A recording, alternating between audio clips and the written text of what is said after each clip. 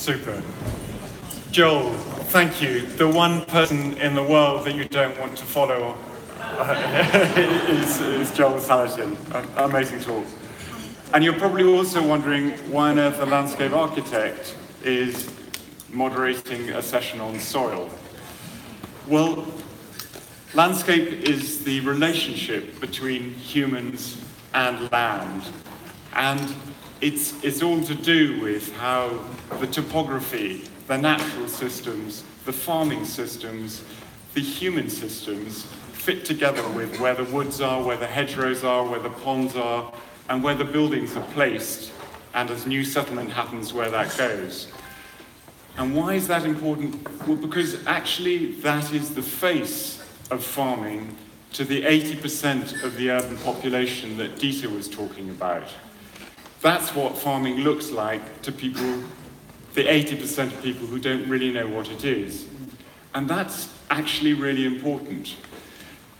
I like Joel's optimism. I like Patrick's optimism. But actually what we need to remember is that in the First World War, farming and the countryside is what the propaganda was that we were fighting for. Since Rachel Carson's Silent Spring, farming has not got a good press in the wider population. We need to be really aware of that.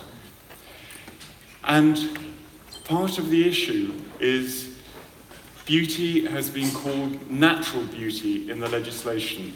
The one thing the British landscape is not is natural. It's farmed. And I think getting people to understand that farmed beauty is real beauty and practical beauty is where we need to go. And Michael Gove, when he started in his first speech, he put beauty and science in the same sentence. That was fantastic. Yesterday, he had a few hesitations. He got the one moment in that very polished speech was where he said, and animals meet the end of their lives. Now, he also talked about aesthetic value, not beauty. And I think where we need really to focus the understanding is why this landscape is beautiful, why people really emotionally connect with it. And we've got to bring science back into beauty. Talking to Joel over breakfast, he pointed out this lovely fact that in the tropics, 60% of carbon and biomass is above the ground, and in the temperate climate, 60% is below the ground in the soil.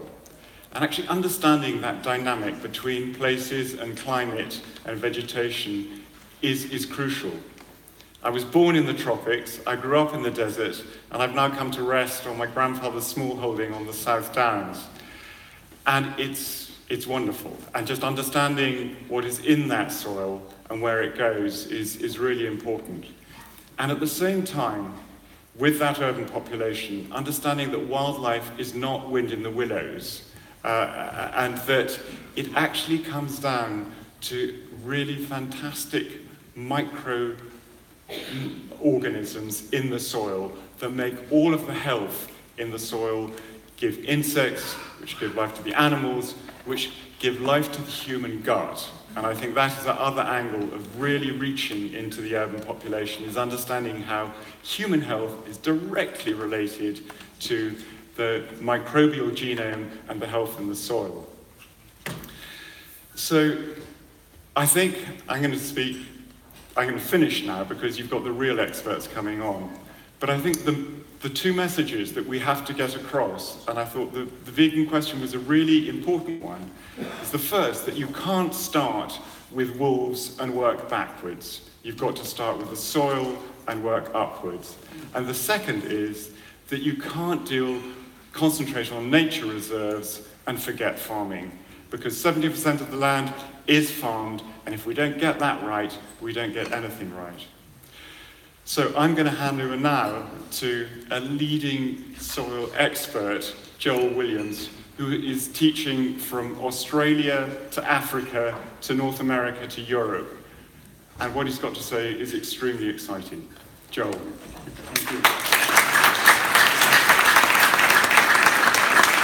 Thank you. Thank you very much. Absolute pleasure to be here. Thank you to Patrick and all of the team at the Sustainable Food Trust. This has been an excellent event, and very happy to be here. We're going to talk soils. We're going to talk soil health particularly.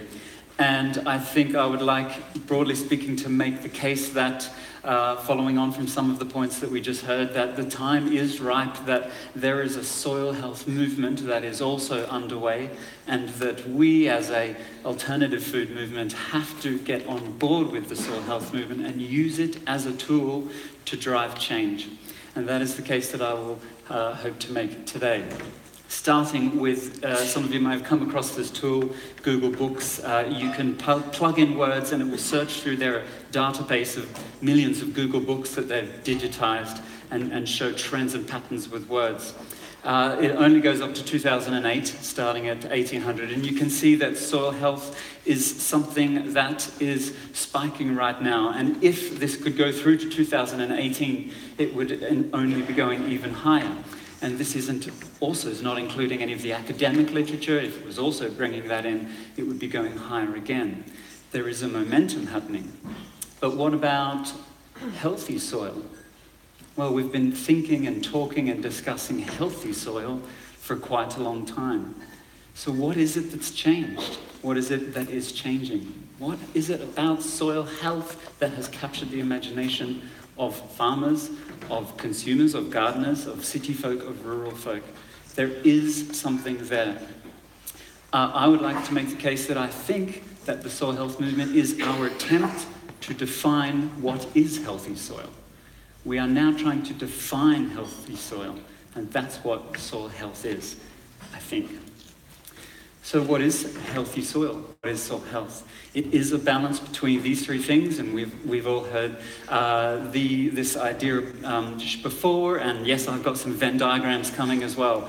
I like Venn diagrams. Or three-legged stools, as we also discussed yesterday. It is chemistry, physics, and biology, and absolutely it is the soil biology that is also one of the drivers of the soil health movement. It is this incredible vastness of the soil life, the living community, and its wonderment that has inspired the imagination of farmers and, again, gardeners, city folk. So it is this balance. They are all important. We have to think about them all. And then we have to think about how do we leverage this? Where can we get multiple outcomes, multiple benefits, bang for our buck? What is in the center of the Venn diagram? How do we focus on this to bring multiple benefits to the whole system? And I think Dieter touched on it lovely yesterday. We can be roughly correct or precisely wrong. And I think that although we may not know the exact answers, everyone's looking for soil health metrics and answers to what is healthy soil. We know that at least where we should be going in the right direction. And definitely, I would like to say that two of the important leverage points in the center there is, of course, soil organic carbon and diversity. And that is the case that I would like to make. Now, we're all interested in metrics of soil health. Here is a PhD that has just been advertised, that's just closed from Rothamsted, looking at soil health metrics for sustainable farming systems, with the goal to identify metrics that influence crop production and ecosystem services, and determine these metrics for UK farmers to monitor soil health at a scale that is appropriate in field. This is a sign of things that is changing. This is exciting. This is 3 to 4 years away, though, before we start to answer this question. Another initiative, the AHDB Soil Biology and Soil Health Partnership. This is a big funded project over 5 years that will produce lots of material about soil health and soil biology, and trying to define it and its metrics and how to measure and monitor, etc. I encourage you all to log on. There's some reports that have been released already. There's lots and lots of good reading here. But again, it is a sign that the waterfall, the trickles of that waterfall, we are moving in this direction. Lifting a few examples from some of these reports, trying to say, well, what is it about chemistry, physics, and biology that we should be looking at? What is it that is important? Well, there's quite a long list just on chemistry. Of course, it's nutrients, it's pH, it's organic carbon, all of these various things are what is being proposed that could be good to monitor the soil's chemical health. Well, what about the soil's physical health? An even longer list of things we could be doing, looking at aggregates, of course, soil structure, soil texture, porosity, infiltration. I mean, there's lots of metrics that we're also now trying to piece together. And we looked in biology, and of course, earthworms. We're all excited about earthworms as potential indicator species. Nematodes, soil insects, also can fulfill a very similar function. Everyone's excited about mycorrhizal fungi, of course. They are fascinating organisms that can do extraordinary things to help us with sustainable production systems. And it is however, of all of those things, of course, it is the DNA and the molecular tools that we are now just tapping into the black box of soil biology that will be the next quantum leap in redefining our understanding of soils, how to work with soils. It is the genetic tools that are really going to rewrite the rule book here. But the point is that soil health has to integrate all of these things together. And that starts to get complicated and complex. And Patrick brought up the list of his metrics yesterday just for plant health, which equally looked as messy. Now, and all I have to say is that in the rush to find soil metrics, in the rush to quantify, in the rush to find proxies, we're looking to funnel this vastness of information and ideas and metrics into something simple. And that is very valuable, and of course it is, and I fully support the need and the role to find simple metrics that we can look and measure on farm, and I fully support that. But I also have to say, we also have to be a little careful as we do that, because as we take complexity and try to simplify, we may lose out some of the minutiae, some of the detail through that process. So I think in some regards, we should not shy away from complexity. We have to also embrace the complexity at the same time as funneling through into their simplicity. I think we have to do the two things at once. It is very important. I can give a good example. Justus von Liebig, the German chemist who discovered plant nutrients. He took plants, burnt them, measured the ash, and identified that N, P, and K were really important because they were present in large quantities in the plant. And off went the wheels of motion. NPK became the paradigm. He later came out and said, oh, there are also these trace elements. They are also very important for plant nutrition. But we went down this simplified model. And we've done the same thing here in the UK with our pH, PK, Mg standard soil test, simplifying to 4 things. It's not that simple. We have to also embrace complexity at the same time as embracing simplicity. So how do we think about soil carbon? Okay, I'm going to argue it is one of the leverage points. How do we build carbon? Sure, again, we had a bit of debate yesterday. There is nuance. How do we measure carbon? Different techniques, etc., different practices, outcomes, of course. It has to be coupled with practice. Totally agree with some of that discussion yesterday. But broadly speaking, we do know at least how to be moving in the right direction.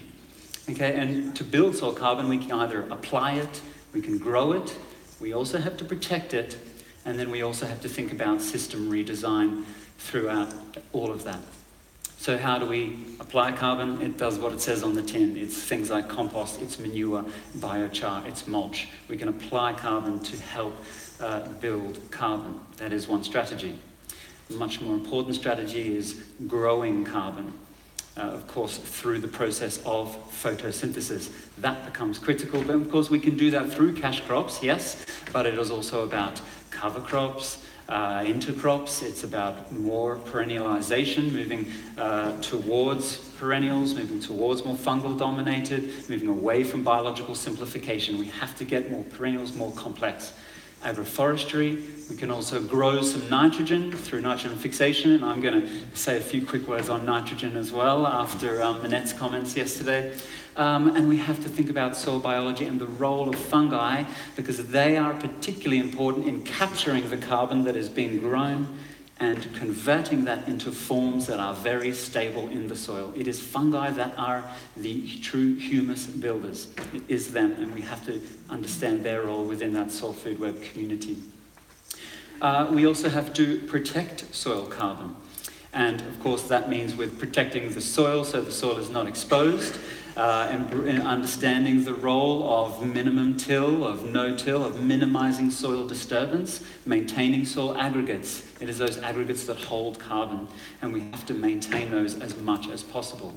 If we do need some disturbance, I've called it intelligent disturbance, it's being careful, it's being planned, we also have to offset that disturbance, counteract that disturbance by implementing a strategy and a practice that also restores soil health at the same time as disturbing it. It's the year after year disturbing without offsetting, without counterbalancing, that is when we run into troubles. So protecting, maintaining soil aggregates, protecting the soil is also an important piece of that puzzle. And then, of course, through all of that, we have to then think about this idea of redesigning the system. There are all of those practical practices, yes, but how do we also then integrate this as part of systemic solutions? And okay, we've touched on some of these. We need more diversity, more polyculture, and this is beginning simple things like companion cropping, relay cropping. It can be a simple starting point, simply moving from 1 to 2, moving from monoculture to the beginnings of a polyculture. That is an important, actually, it's a one very small step, but a very important one, because it is the first step that then leads us to many other steps. And I would argue for that is an important space we need to focus our attentions. But it's things like also integrated nutrient management, combining organic and conventional nutrients together. Can we find a middle ground there? Of course, livestock reintegration, as we all know in this audience. Breeding varieties, working with plants that are communicating more with the soil food web. Certain varieties that form these associations better with mycorrhizal fungi. Varieties that talk to soil microbes more. We have to look at those. And of course, grassland rotations and fertility building layers. The role of the fertility building layers within arable systems is absolutely a must. It's something we've got to be focusing on. And so again, I have to give another quick shout out to a new ADAS project, Herbal Lay Network. They are trying to stimulate this conversation. Google this one if you are arable and you are interested in how to, conversations around lays in the arable systems. They're just trying to build a network. It's looking at long-term rotations and the impacts of that on soil quality, etc. Okay, these are good initiatives. These are initiatives that, again, are the sign that the trickle of change is coming. And it's important to understand the role of plants and the role of photosynthesis and the role of grasses in helping to build soil carbon. We know that, of course, plants photosynthesize and exude that carbon as root exudates down into the soil. And cereals release 20 to 30% of that fixed carbon that they capture, gets exuded out and fed to those soil biology, those organisms, whereas pastures and grasses, they release more. 30 to 50% of that carbon that they fix is exuded. And providing we have good biology around those root systems, particularly fungi, to capture those root exudates, they will convert them into stable soil building carbon. So the role of grasses is important. And therefore the role of photosynthesis is important, and therefore I make the case that on top of soil chemistry, physics and biology that of course all influence plant growth, that through influencing plant growth, through influencing photosynthesis, photosynthetic capacity, and those root exudates that feed back down into the soil, that plant health has to be integrated into our understanding of soil health. They are one and the same, they go together. There is no soil without plants, no plants without soil. It has to look like this as well. And we have to move away from thinking about things like this. This encapsulates exactly what is wrong with our line of thinking in our traditional production systems, because now I am saying that something is more important than the other. Nitrogen is of primary importance. They are all a level playing field. They are all of equal importance. It is this line of thinking that has led to the problems that we touched on yesterday with nitrogen use efficiencies. And we had a comment from the audience. Well, here's one study. I, of course, slipped this slide in. There's a barometer. The same amount of nitrogen applied, same units of nitrogen from the bag or from dairy manure, and then looking at a range of soil parameters and properties. And the study found that the soil respiration, the soil breathing, and the soil enzyme activity, so the microbes releasing various substances, which is we can measure those to gain an indice of their health, was higher in the organically amended soil. And it's a very simple idea. Our picture explains it much better than I can. We can either apply the nutrient on its own, just by itself, highly volatile, highly leachable, highly prone to volatilization, or we can take that same nitrogen and wrap it up with some carbon in the manure. Manure is not just nitrogen, of course, it's also got carbon attached to it. And when we attach carbon to nitrogen, we stabilize it. They are very, very different. They behave very differently. And this picture, I hope, explains that very clearly.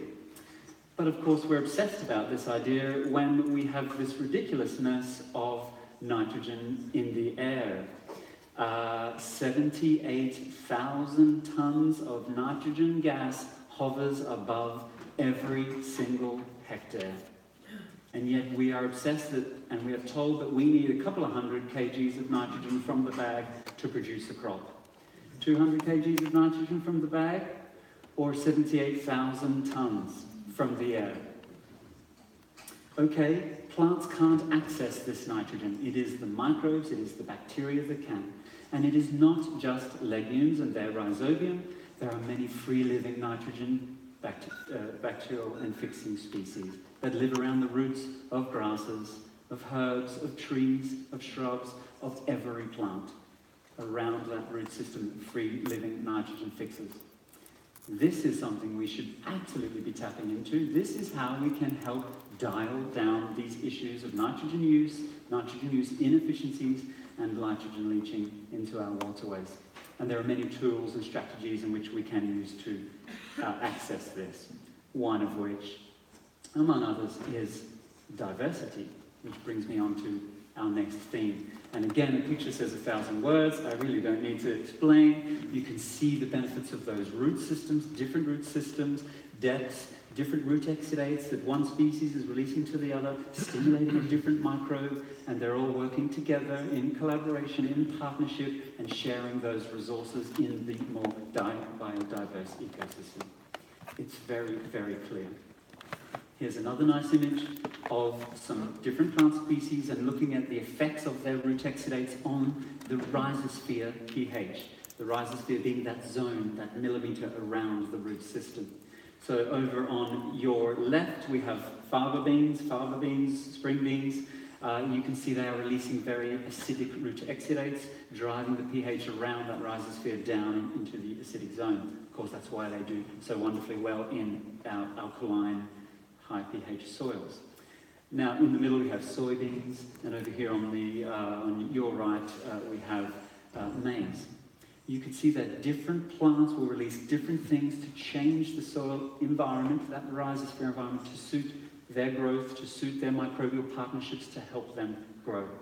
And this we need to foster and facilitate. When we build diversity, even just from 1 to 2, and bring some fava beans with some maize, then we have a whole rhizosphere effect, a rhizosphere interaction happening, changing the soil dynamic, which is not being picked up in a traditional soil test. When we measure bulk soil pH, it's irrelevant to what is going on in this rhizosphere effect. And this is what diversity